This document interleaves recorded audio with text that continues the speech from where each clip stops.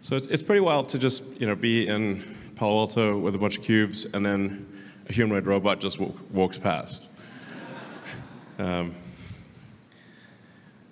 We've made a massive amount of progress with Optimus in a short period of time, from someone pretending to be a robot dancing in a suit, to a pretty hodgepodgey robot, to a robot that is actually doing useful tasks in the factory today. So we have 2 Optimus robots in our Fremont factory that are doing basically this task, which is taking cells off the end of the line and placing them in a shipping container. And yeah, we actually have quite a few of these cruising around our offices in Palo Alto. So there's, and I think we've got kind of like one major hardware revision, which should be done by end of this year or early next, and then we'll move into a limited production next year of Optimus. Limited production for use in our factories, where we'll test out the product, kind of, as I say, sort of eat our own dog food or whatever the electronic equivalent of that is. But I think like next year, my prediction is next year we'll have over 1,000, maybe a few thousand Optimus robots working at Tesla.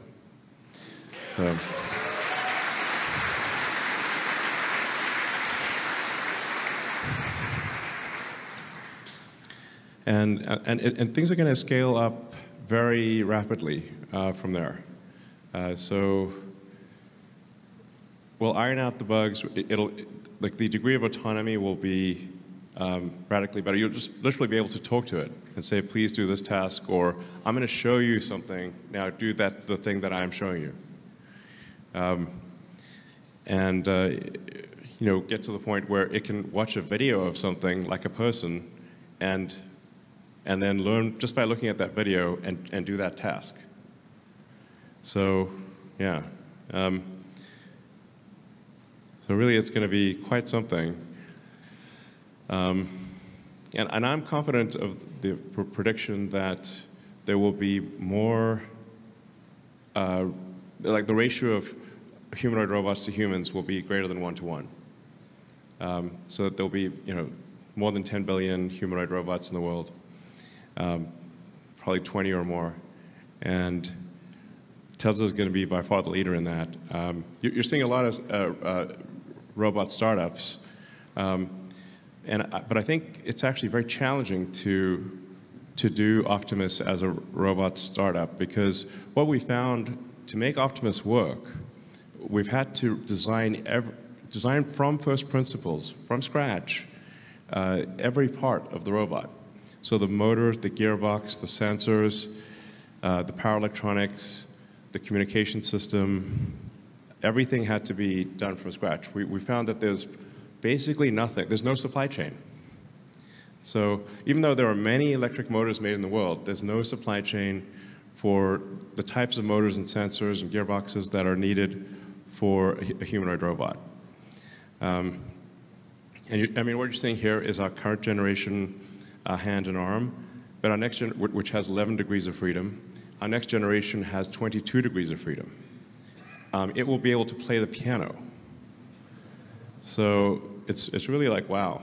Now, of course, like I said, we need to make sure we don't have the Terminator scenario. That's very important. Safety of the humanoid robot will be very important. But because it requires so much ground-up designing every motor, gearbox, sensor, power electronics from scratch, it's very hard for a startup to, if not impossible, for a startup to replicate that. But at Tesla, we have the world's best electrical engineering. I think we've got the world's best mechanical engineering for gearboxes and for electric motors, power electronics. We have the resources to do that. It applies quite well. And then you also have to have the brain. You need a power-efficient inference computer, which we've got for the car, and we'll be using an Optimus. You need AI. You need to be the best in real-world AI, and Tesla's the best in real-world AI. So you need all of these. You need a very strong hand of cards in order to make a compelling robot. And then you also need to be very good at scale manufacturing. So in order to have the robot not cost like hundreds of thousands of dollars, in order to make it cost like $10,000 or $20,000, you actually need to design for manufacturing and be very good at manufacturing. And in my experience, prototypes are easy compared to volume manufacturing. Prototypes are easy, production is hard, relatively speaking. So Tesla has the production capability, it has the engineering capability, and it has the AI hardware and software capability. And even the most optimistic estimates that I've seen for Optimus, the optimist, I think undercount the magnitude of what this robot will be able to do. As I said at the beginning of the presentation, I agree with the ARK Invest analysis that autonomous transport is called sort of a $5 to $7 trillion market cap situation. Optimus, I think, is a 25, literally $25 trillion market cap situation. So.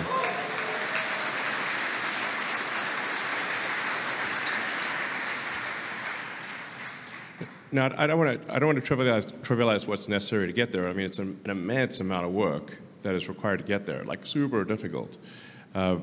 But we are moving very fast down that road, and we're going to make it happen. So, thank you.